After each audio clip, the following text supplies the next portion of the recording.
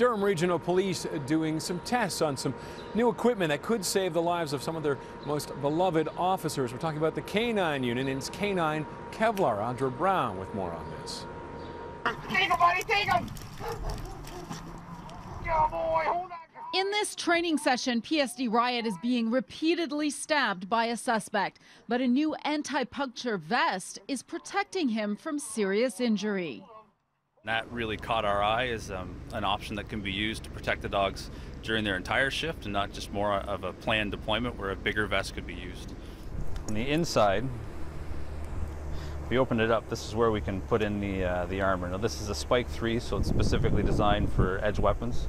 Like I mentioned, knives, box cutters, needles, things like that. These vests cover the back, chest, and a portion of the neck of the dogs. And that's very important because of how close these dogs get to potentially dangerous suspects, ultimately ending up within an arm's range. Go, boy, Ryan, hold that guy! Usually a dog's deployed, we're tracking I would say that the hardest hardened of criminals, guys that want to escape, guys that are trying to run from the police, and people that would be very desperate to try and get away, and they'll do anything to a dog to try and escape. And that's exactly what happened to Quanto, a police service dog out of Edmonton who was stabbed to death while attempting to take down a suspect. And it turned out he had a knife. There's been numerous dogs in the States that have been killed or lured into traps because the dog is using their nose and tracking that scent to try and find the guy. And if there's no chance for them, if the guy just springs from surprise and uses the knife, at least using something like this, it'll give them a chance.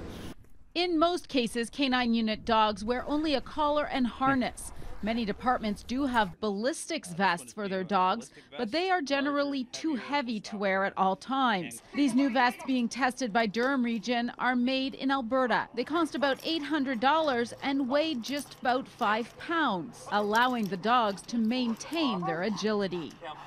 It's a little bit of peace of mind because really, up until this point, the dogs haven't been protected at all. We try and avoid sending them into situations where they're going to get hurt, but sometimes it just happens and we have no control over that. So at least this gives us a little bit of peace of mind. Well, Durham Police will continue to test these vests throughout the summer. The hope of officers is that they will be put into action permanently next year. In Durham Region, Audra Brown, City News.